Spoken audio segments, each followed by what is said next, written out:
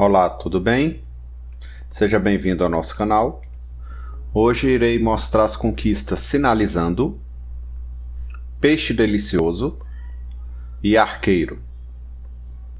Venha comigo, solta a vinheta.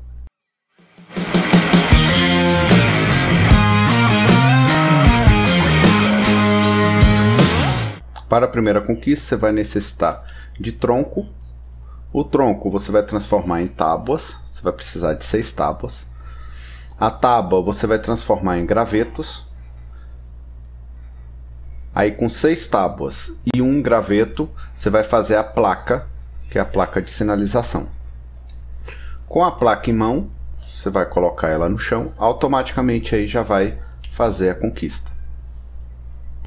A placa ela serve para você escrever qualquer coisa, sinalizando algo. Na mesa de bancada, a linha com graveto você consegue fazer a vara de pescar. Com a vara de pescar, vamos ali pescar rapidinho um peixe aqui.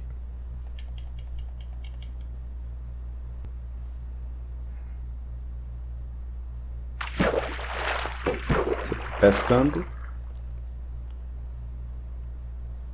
você vai adquirindo itens. Pescando você pode até adquirir ou a sela, tem um baiacu que vai servir para porções, mas o principal aqui no caso vamos escolher ou salmão ou bacalhau. Então, após adquirir o bacalhau ou o salmão, você vai colocar na fornalha com carvão ou com madeira ou carvão vegetal.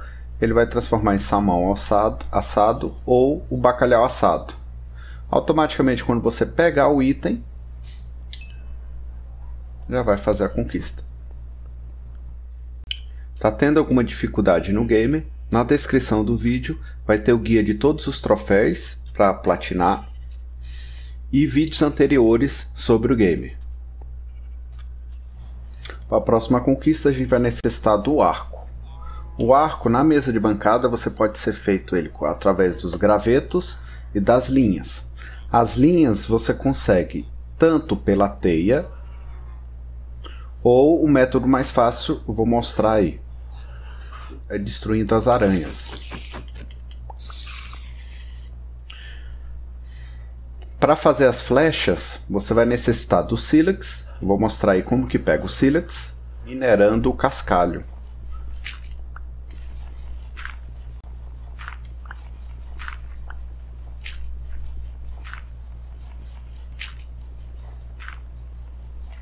Aí você vai achar o sílex. A pena é com a galinha e também o graveto. A forma mais fácil de você conseguir o arco, a flecha e osso, eu vou te mostrar no vídeo aí, é destruindo os arqueiros esqueletos. Aí voltando para a conquista, você vai precisar ter o arco e a flecha. E aí vamos esperar agora a noite aqui para achar um creeper, que é destruir o creeper com arco e flecha. Quando você destrói um creeper com arco e flecha, ele tem a possibilidade também de dropar e soltar a pólvora ou o disco. Avistando o creeper, é só matar ele com arco e flecha. Pronto, conquista realizada. Está gostando do conteúdo? Se inscreve, compartilha, dá like. Próximos vídeos, mais conquista rumo à sua platina.